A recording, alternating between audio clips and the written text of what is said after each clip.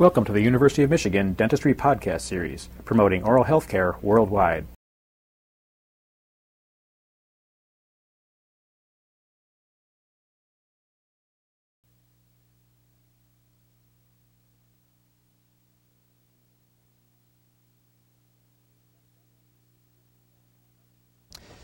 In your dissection of the infratemporal fossa today, you exposed it in your previous dissection, and you should remember that this is a deep area. It's covered by the superficial muscles of mastication, and you had to remove these in order to expose this region. Now, today's entire dissection is going to be focused in a very small area, the area bounded here by the area I'm circling. The thing that's important for you to realize is that in your previous dissections you've had to cover relatively large areas and move relatively rapidly. In this case, you have a lot of structures and a lot of relationships that are extremely important to dentistry. Take your time, dissect them well. You don't have a lot of area to cover, but cover it well and do it in an oriented fashion. The important thing is to understand the boundaries then of this area and the muscles that you're going to be needing to relate the neurovascular structures to. Here, for example, is the medial pterygoid muscle and its posterior boundary. You should be able to locate that boundary as well as its anterior boundary.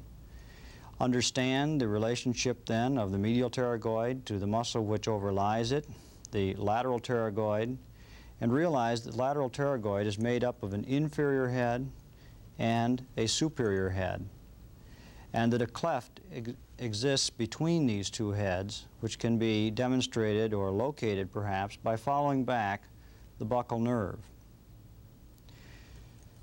After you have understood the relationships of these muscles and the neurovascular relationships of the various features of this region to the muscles, for example, here we can see one of the nerves you have already labeled. This nerve then is the nerve to masseter, which passed above the superior head of the lateral pterygoid. The next thing you need to do is to reflect the lateral pterygoid muscle and temporomandibular joint in an effort then to follow the deep path of the nerves and their branches of the mandibular division of 5. These are going to issue out from the foramen ovale on a fascial plane, the interpterygoid fascia, a fascia which is the medial aspect, or rather lateral aspect of medial pterygoid and lies medial to the lateral pterygoid. To do this, we need to identify certain features of the temporomandibular region. For example, the auriculotemporal nerve. One should identify it and reflect it so that we are able to examine the area of the temporomandibular joint as we remove it. We want to look, for example, at the maxillary artery. Look for branches supplying the temporomandibular joint as you reflect this area. You will want to take your probe and work deep to the joint to make sure that you know its boundaries. And once this is done, we want to cut the joint from its superior attachment to the mandibular fossa. You should also then unpack the lateral pterygoid muscle by cutting it and removing it in such a way as to maintain the neurovascular structures.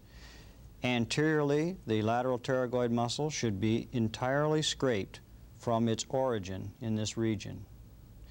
Now, in this next specimen that I'd like to show you, we have in fact done exactly these things. Here, we have left the temporomandibular joint in place just as a point of orientation. Here again then is the cut surface of the mandible. The joint can be removed. I might say that this is your chance to open up the upper and lower cavities and examine the disc and make sure that you know the structure of that temporomandibular joint region. The first thing we want to consider when we remove that area is an artery, the maxillary artery, which is going to pass here. You can see it arching beneath the area of the neck of the condyle and passing into the infratemporal region. The maxillary artery, you will find, is divided up into three parts. One which is deep to the neck of the condyle and whose branches all disappear into bone. One which is in the muscular region and has branches going to the muscles of mastication. And the final one you will not see. It disappears into the pterygomaxillary fissure in this region. Be careful of that fissure. It is going to have nerves passing out of it as well as having the maxillary artery passing into it. Once you've identified the branches of the artery, we can reflect the maxillary artery by cutting it at the point of the junction of the second and third portions of the artery. This will allow us then to reflect the artery and remove it from this area so that we can examine the contents of the fossa. Now, as we do that, let's first look at some of the landmarks of this region. One important one, which you have uncovered in your dissection of it, is the lateral pterygoid plate, which is shown here. You'll notice that the medial pterygoid passes deep to the plate. You can see that here. And that the lateral pterygoid muscle has been completely scraped from its attachment to the plate and to this infratemporal aspect of the maxilla.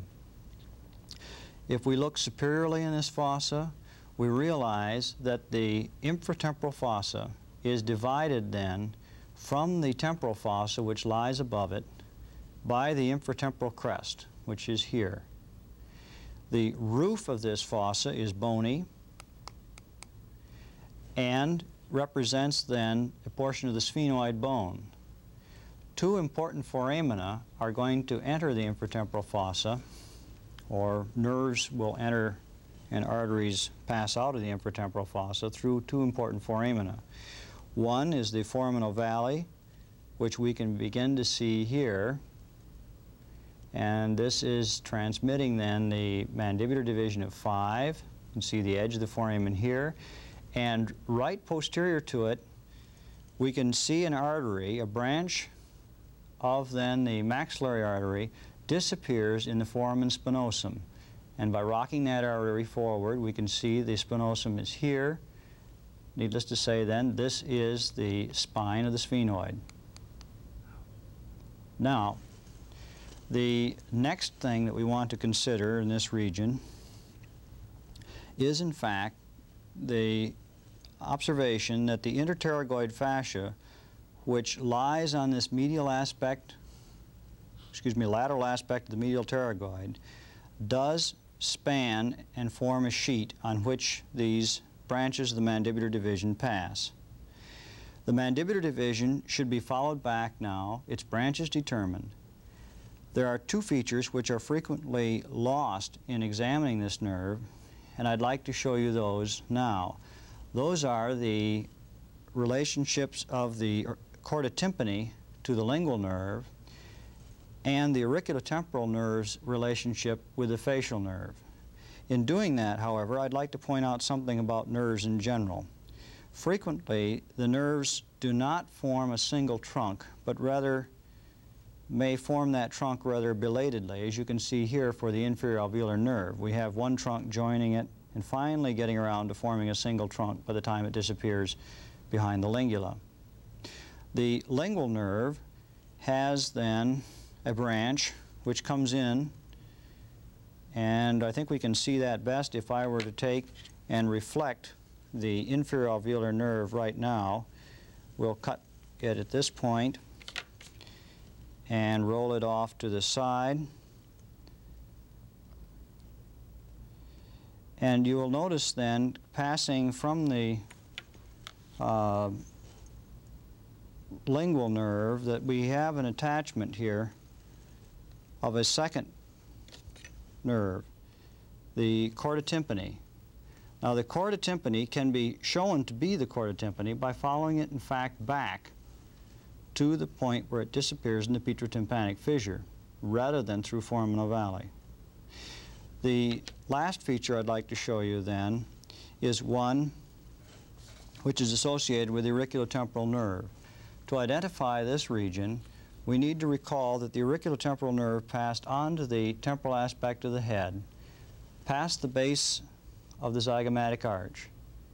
It has a unique arrangement with the middle meningeal artery, and you'll notice another interesting feature of that nerve at this point, and that is that the nerve splits around the artery. It passes on to the side of the head, but also there are fibers which come over in this direction and join a part of a facial nerve trunk at this point. Now, the facial nerve trunk you can see here actually disappearing down into the stylomastoid foramen, and you can see the connection here of auriculotemporal with the facial nerve. This is an important feature in facial pain, especially of the mid-face. In your dissection of the parotid gland fossa, you may have broken this connection, but you should at least, in following the auriculotemporal nerve, watch for this relationship. Finally, once you have studied these branches then of the mandibular division, we can reflect the lingual nerve as well as the inferior alveolar nerve and look for the otic ganglion on the medial aspect of the mandibular trunk, or the base of the mandibular trunk as it exits foramen ovale. Do not be too disturbed if you're not able to find a discrete ganglion, but you should at least look for the area and attempt to identify this ganglion at this time. You've been listening to a presentation from the University of Michigan School of Dentistry, which is dedicated to supporting open learning and open educational resources. This recording is licensed under the Creative Commons. It may be reused and redistributed for nonprofit use. Please attribute materials to the University of Michigan School of Dentistry and redistribute under this same license. For more information on how this and other University of Michigan School of Dentistry recordings may be used, visit www.dent.umich.edu/license.